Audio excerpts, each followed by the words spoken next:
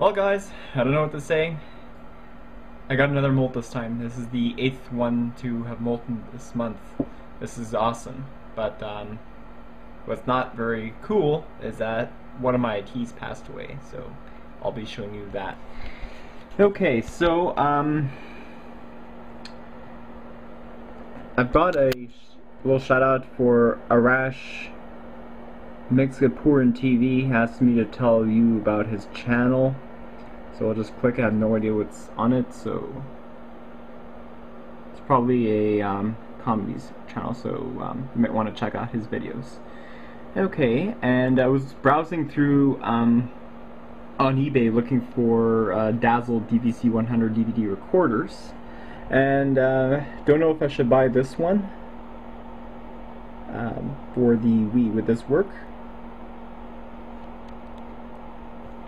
Yeah, so let me know if this is the right one, so I can try to actually record the new Super Mario Bros. And Nintendo Wii videos, which I will be posting one today. I was supposed to do one yesterday, but I kind of felt a bit sick. But now, since I'm a lot better, I can post one. Okay, so after looking and closely examining my T Blondie, Drusilla is now a mature male, so I'm going to name him Hans and Gretel. I'm lucky to inform you that Gretel is a female. As you can see, his molt right here. I don't see any sperm sac as the female has. So I'm kind of a bit disappointed, but then again, I could try my second breeding project after mating King Baboon 85's P. Petersoni. My lovely G. rosea red color form has just molted.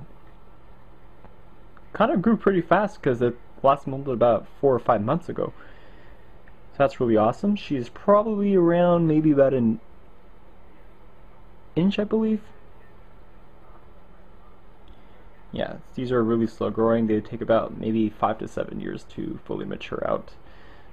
What I like about these guys, these are the red color form rosea, so they're not pretty common, and mature males are really bright red. The females have a little slight pink to them, but then again, I never owned a rosea red form before, so time will tell whether or not she'll become aggressive or docile. Now, the unfortunate news, my